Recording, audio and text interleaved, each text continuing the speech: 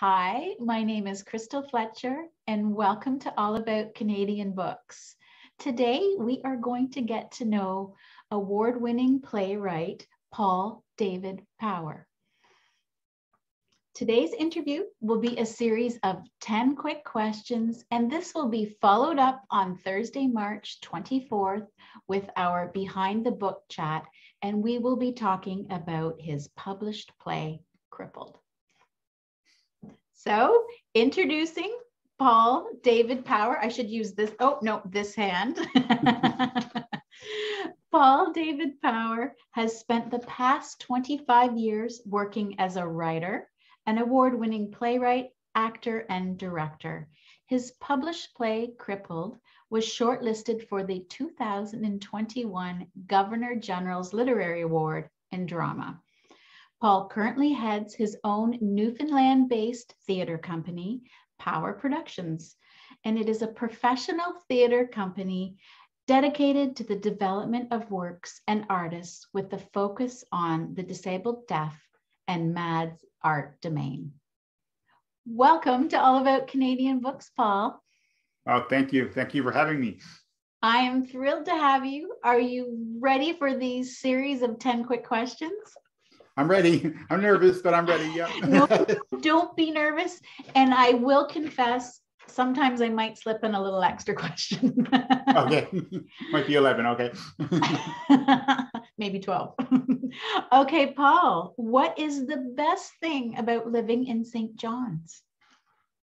I think it's the smallest, the largest small town that you'll ever see. I really like the sense of community, especially working in the arts. There's a real close-knit, really non-competitive community, more of a supportive community, which I really value. What is the worst thing about living in St. John's? The weather. The weather. Yeah, the wind is unbelievable. Of course, snow and rain and all that, but you know, being on the end of the country here in the middle of the Atlantic, weather is, every time we have a snowstorm or the wind is, we use the expression here in Newfoundland, it's going to blow the head off you. My question, why are we living here? But then, of course, the lifestyle makes it worth it. Aww. So, Paul, what was your reaction when you learned that you had been longlisted or shortlisted for the Governor General's Literary Award in Drama? That was a really nice surprise. Yeah. It certainly wasn't on my radar, and you know, my publisher, Breakwater Books, and that takes good care of me sending titles in for that types of awards. It was wonderful to be grouped with so many other amazing writers. So it was a real thrill, and it's just a really nice affirmation that your work is having an impact. That really means a lot to me. Just even being grouped with these other amazing writers and being in their company. Congratulations. Thank you. So you have been in over 30 stage plays across the country, as well as directing and producing. I mean, what would you say would be your most memorable moment?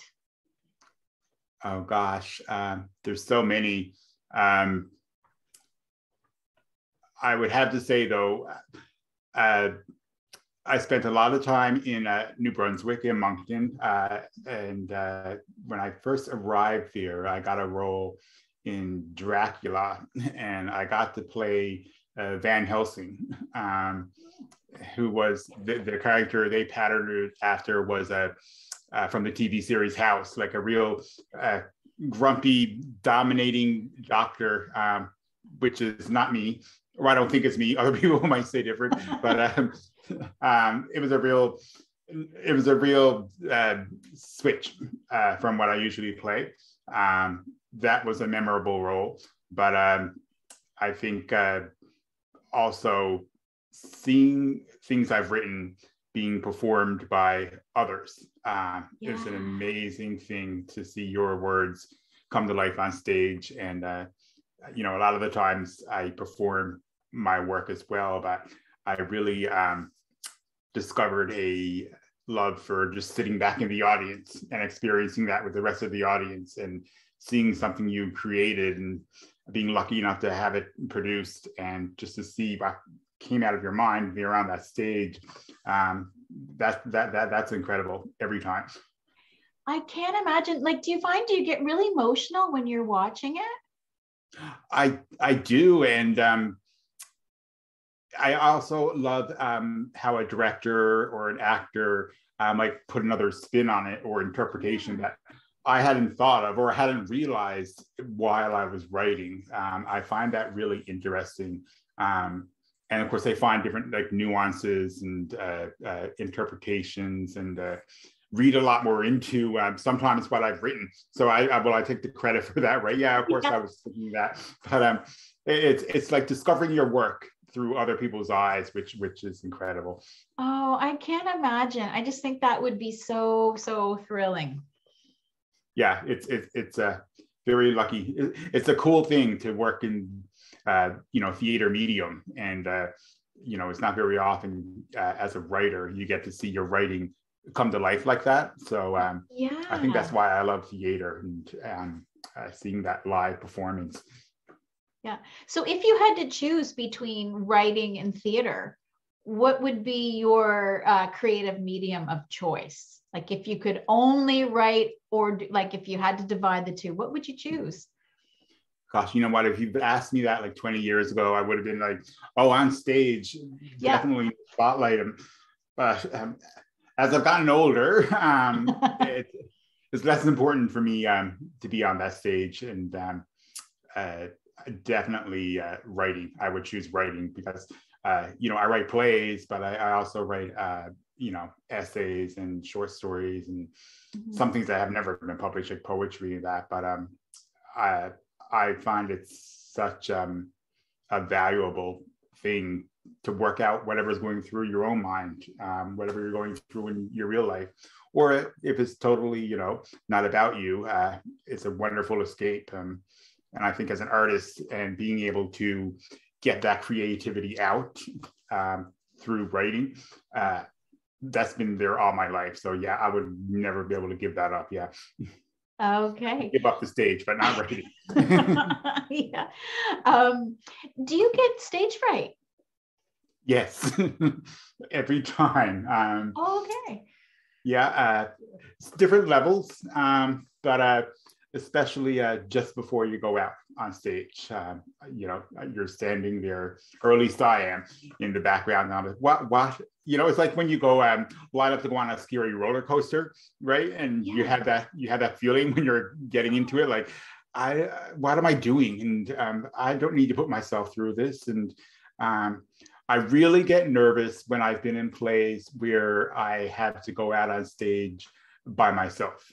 That's, I'm more comfortable when I'm sharing the stage, but when I have to go out by myself, that's where I'm really nervous. But once you get out there and get the flow going, I forget about being nervous and you sort of have fun with it, or you're really into the character. So but yes, stage fright, yeah. Yeah, and after all of these years, wow. Yeah. And they say that that's a good thing, right? As long as it's not hindering your ability to move. But it's sort of that adrenaline too, right? That rush. I mean, I've been in plays where I've been dying with the flu, and for some reason, you get that adrenaline rush, and for that whatever hour, 2 hours on stage, it's it's this energy that you've mustered up, and sometimes you don't know where it comes from. Oh my goodness! Wow. And do you have an opening night ritual? Yes, I do. And I don't know when I started this, but I believe in higher power or a spirituality. But I was also raised Catholic, so it's an ingrained in me the blessing.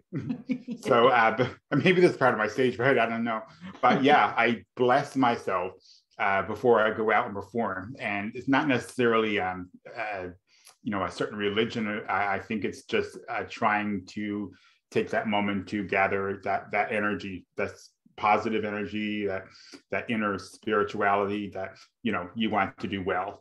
And whatever higher powers out there, please help me do well. Yeah. Please help me remember my lines. Well, that's another thing. If anybody's worked with me, that's always the biggest thing with me is I'll give you 80% of the lines, okay? In my own place, right?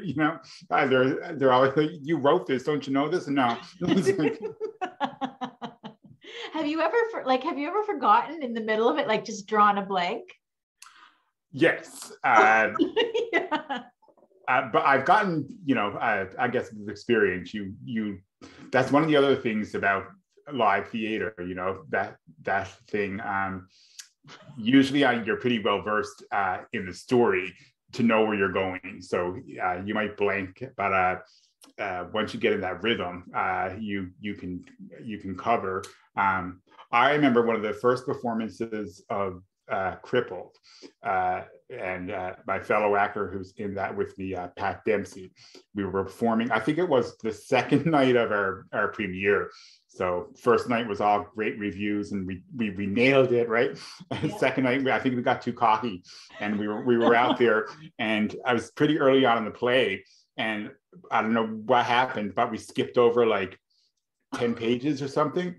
And we didn't realize at first, and then we had to backtrack because we're like, hey, the audience doesn't know like who you are yet, or it's not going to make sense if we don't go back. But Pat Dempsey's really great. He sort of led me back. So, but yes, it does happen. Paul, you survived 10 questions and a little more. Okay, that was easy. Okay. Oh, you get me talking. No, it's great. So, Paul, David Power, thank you so much for answering 10 questions. I really appreciate getting to know you a little better. Thank you. That was fun. It was fun. And for our viewers out there, please come back on Thursday, March 24th, because Paul will be back and we will be talking about his published stage play, Crippled, and we're going to find out the story behind his book. Thank you, everyone, for watching. Thank you, Paul. Thank you. Bye.